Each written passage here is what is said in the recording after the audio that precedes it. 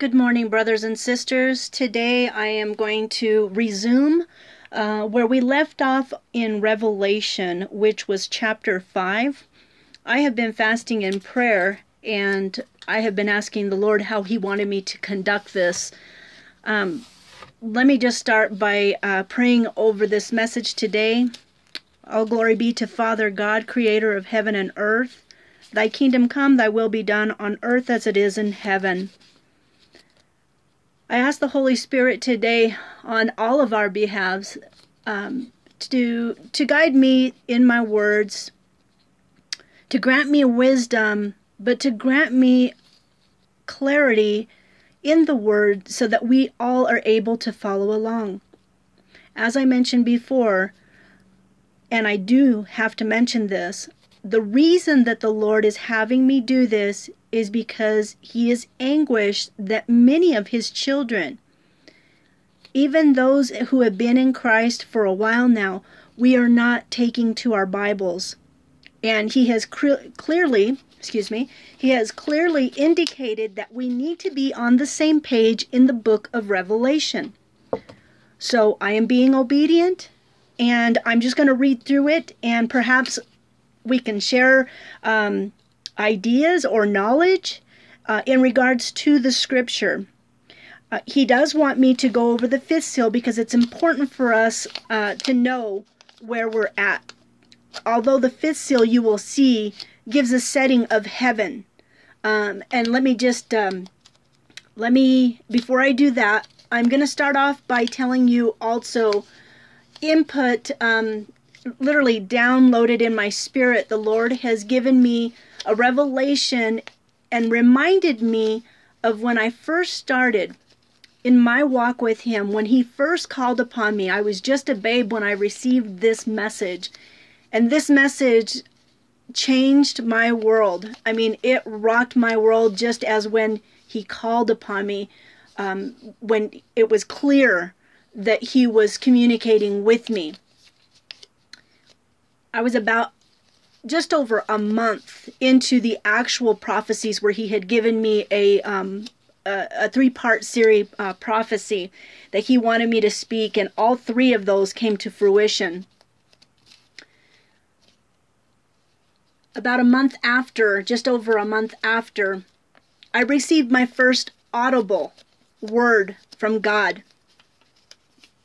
And I've shared it before, but I'm just going to break it down quickly because He doesn't want me to make this complicated. He wants me to just sort of let the words flow from my mouth when we go through the book of Revelation. Again, we're going to resume on chapter, it would be chapter 6. The fifth seal is where we're going to resume.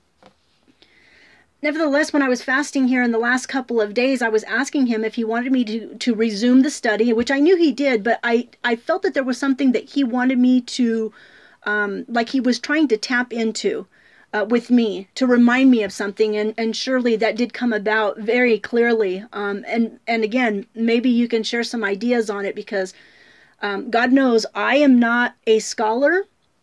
I don't profess to be. I don't have all of the answers.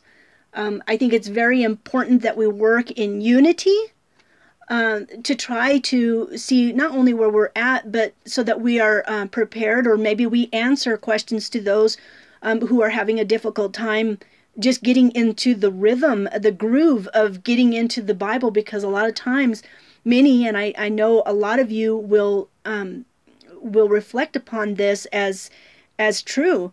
Once in a while we'll take to the Bible and we get frustrated and we just want to, put it away because we become too agitated, frustrated, because it sometimes can be overwhelming. The verbiage is overwhelming, it's quite a mystery indeed. But anyhow, going back to fasting with Him in the last couple of days, He reminded me of that first audible word that I received. It is a day that I could never forget that. It was so loud. His voice, God's voice, was like thunder. And what I heard audibly By then was sitting up in bed because he had woken me up to a black screen. And I was confused, and I said, Lord, why did you wake me up to a black screen? I don't understand. Again, being a new babe in my actual calling. I mean, I've always been a child of God since I was little. I always had a love for the Lord. You know, it was just overwhelming. But in my actual walk, where I started to really see, oh my God, this is really happening. And in that audible word were exactly the words given to me were, there will be 3 days of rain, 3 days of thunder, and 3 days of darkness. So he reminded me of that before moving forward, and it's very timely. He works with precision. The reason he reminded me, you'll understand in just a moment. Well, needless to say, I can't help but reflect on that day because of at the point in time that we are in the study. But be also advised that the great day of the Lord is referenced more than 80 times in the Bible. It's referenced more than 80 times in the Bible. And what's really interesting are the parallels, the absolute parallels to the sun will not give its light, the moon will turn to blood red, things of that nature. So I'm going to move on. The fifth seal, the cry of the martyrs. When he opened the fifth seal, I saw under the altar, this is a setting in heaven, the souls of those who had been slain for the word of God and for the testimony which they held. And they cried with a loud voice, saying, How long, O Lord, holy and true, until you judge and avenge your blood on those who dwell on the earth? Then a white robe was given to each of them, and it was said to them that they should rest a little while longer until both the number of their fellow servants, okay, so there's clearly, the Lord is still waiting on fellow servants to come, and their brethren who would be killed as they were completed. The next part is the sixth seal, which again, he reminded me regarding the 3 days of darkness audible message given to me on October 5th, 2015. Excuse me. The sixth seal is outlined cosmic disturbances. I looked when he opened the sixth seal, and behold, there was a great earthquake, and the sun became black as sackcloth of hair, and the moon became like blood, and the stars of heaven fell to the earth, as a fig tree drops its late figs when it is shaken by a mighty wind. Then the sky receded as a scroll when it is rolled up, and every mountain and island was moved out of its place, and the kings of the earth, the great men, the rich men, the commanders, the mighty men, every slave and every free man, hid themselves in the caves and in the rocks of the mountains, and said to the mountains and rocks, Fall on us, and hide us from the face of him who sits on the throne, from the wrath of the Lamb. For the great day of his wrath has come, and who is able to stand? This clearly identifies that this is the beginning of wrath. This is the beginning of the day of the Lord. Let's go back and reference this because he wants us to go through this so that we understand it together. When it says, I looked when he opened the sixth seal, that is Jesus, our Savior, Yeshua HaMashiach. He was the one found worthy to open up the seal, the Lamb of God. And there was a great earthquake, and the sun became black as sackcloth of hair, and the moon became like blood. So we know right there it's becoming dark. So we have to ask ourselves, what is the defining clue to the day of wrath beginning, as it states in the verse that I just read in 17? It says clearly that we will experience a mega earthquake, moving every mountain and island was moved out of its place. The sun became black as sackcloth of hair, and the moon became like blood. And then what does it say? And the stars of heaven fell to earth. The stars most likely indicate meteorites. When it is shaken by a mighty wind, the sky receded as a scroll when it's rolled up. This is literally, we're going to witness the sky doing exactly that. It's going to scroll and roll up. Then it says, it continues, every mountain and island was moved out of its place, and the kings of the earth, the great men, the rich men, the commanders, the mighty men, every slave, and every free man. So in other words, some are enslaved, some are free. But they all hid themselves in the caves and in the rocks of the mountains. Now we already know, if you've been following prophecy, that indeed they have tunnels, they have bunkers. They've been getting ready for this.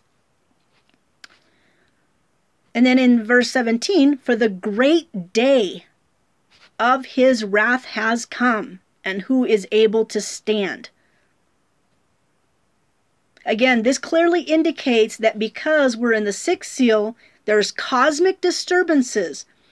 Again, we're doing this so that you can get a visual, not only a visual, but also be in the know on what to expect would be those defining moments. The defining moments when it would cause you to act and not freeze into place and just go, like normally people will just freeze when they get scared. They'll freeze. But these are defining moments that the Lord wants us to know about, so that we are prepared, whether we need to prepare to go inside for safety, whether we need to put on the full armor of God. In Ephesians chapter 6, verse 10 through 20, he keeps telling me that one too. He keeps downloading that in my spirit, that we need to keep in mind what those verses say as well, because it says, put on the full armor of God. Okay, because when darkness comes, we know that the enemy is also going to come, and we're going to need to put on that full armor to protect ourselves. And if you've been following along to this channel, the Lord gave us specific instructions on how to defend ourselves. The word is your weapon. Please start taking to your Bibles, but also start taking into consideration, perhaps writing down post notes around your home. I've been doing that. I've been writing protective scriptures, or scriptures of protection, I should say, and I've been posting them throughout our house for when that day we're ready. Okay, so I'm going to leave it at, well, no, I better not say because the Lord wants me to proceed. Okay, please stick with me. Please follow along. I was hoping that this wouldn't be too long, and I don't want to lose you, so it's very important because the Lord has instructed me on how far I should go in the study. Okay, so the next one is the sealed of Israel. After these things I saw 4 angels standing at the 4 corners of the earth, holding the 4 winds of the earth, that the wind should not blow on the earth. In other words, the wind has halted. This is after, of course, the earthquake. Then I saw another angel ascending from the east, having the seal of the living God. And he cried with a loud voice to the 4 angels, to whom it was granted to harm the earth and the sea, saying, do not harm the earth, the sea, or the trees, until we have sealed the servants of until we have sealed the servants of our God on their foreheads. So again, the Lord is revealing to us in Scripture that destruction has already come, great wrath, the day of the Lord is here, and that the 4 angels are instructed to halt the wind until his people with the seal of God is on their foreheads. In other words, he's marking his people to make sure And he'll be able to tell that of who's repentive, I should say, and who is not. And I heard the number of those who were sealed. The number, take a guess. 144,000 of all the tribes of the children of Israel were sealed. And then it names them, 12,000 in each. I'm just going to go off the first one. Of the tribe of Judah, 12,000. Of the tribe of Reuben, 12,000, and so on. Now, I'm going to go through, because some people, even in the body of Christ, did have some questions about this. And I say this with all humbleness, because this was one of my primary assignments at the beginning of my walk. The Lord told me specifically, you're going to write down in your journals, and I'm going to give you a lot of information. Make sure you get it right and don't change it. And that's what I've done. I've tried to be obedient as possible in my walk. Next part, I'm going to try to make this under 20 minutes. A multitude from the great tribulation. So let's reflect a little bit. Mega earthquake, the wrath of God, darkness has come over. The angels halt the air. The Lord our God seals his servants that he knows have been waiting for him. Next part. This is the part that will give you great encouragement, guys. This is awesome encouragement. Okay? For those of you who perhaps have fallen asleep at the wheel, so to speak, or have just gotten frustrated, or just have gone under spiritual attack that you just can't deal with it anymore, whatever the case may be, please be encouraged, because this will encourage you. I promise you it will. A multitude from the great tribulation is what it's called.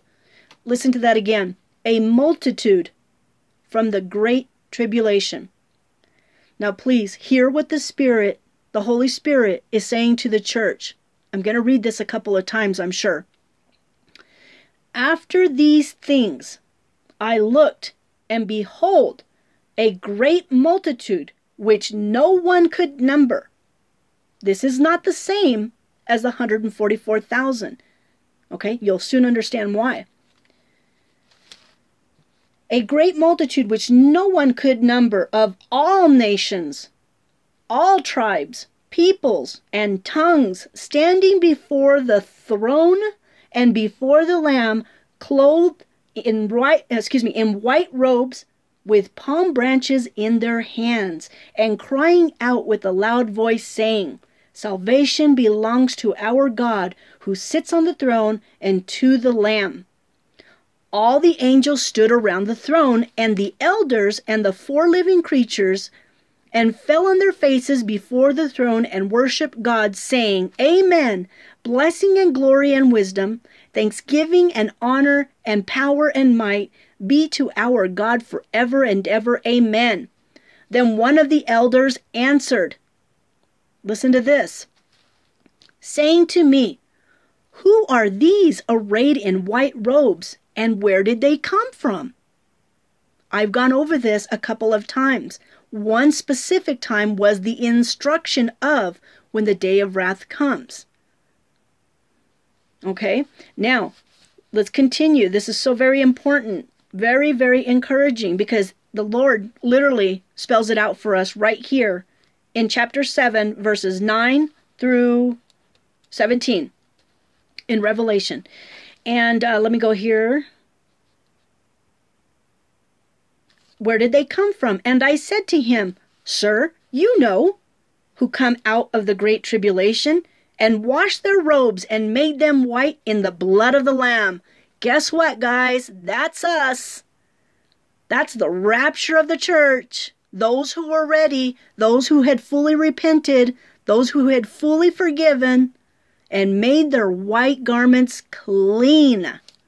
Therefore, they are before the throne of God, and serve him day and night in his temple, and he who sits on the throne will dwell among them. They shall neither hunger any more, nor thirst any more. The sun shall not strike them, nor any heat. For the Lamb who is in the midst of the throne will shepherd them, and lead them to living fountain of waters. Right there, it says that our Savior, Yeshua HaMashiach, will be in our presence, and he will shepherd us. Amen, amen, and amen. And God will wipe every tear from their eyes. That's what I wanted to leave you with. I wanted to leave you with absolute hope that we are very, very, very near. And yes, although we should never wish upon the day of the Lord, for indeed, as the Bible tells us, it is a day of darkness, let us be prepared. Let us be mindful, but let us be knowledgeable by taking to these verses. Again, most importantly, what we read today was Revelation chapter 6 and all of 7. Take those to heart today, because that absolutely is your hope. And let's get ready today and always. I will, and I'm going just over 20 minutes here, guys. I just want to let you know I do have to do some homework on another subject that the Lord is having me bring forth, but I want to make sure that it's done correctly, because He has had me sit on that vision for over a year now, and I know it's absolutely vital, and I don't want to be rushed through it because I feel I have to come on. So I'm going to wait till He's already given me the confirmation that He does want me to share it. For me, honestly, I would have rather have kept it to myself. I just thought that it would be better for me to just sort of keep that to myself. I mean, maybe that's selfish, but there has to be a reason, is my point, that He wants me to share it out loud. Otherwise, I would have just sat on it. But I love you guys. Please stay encouraged. And absolutely, we are almost going home. I love you so much. God bless.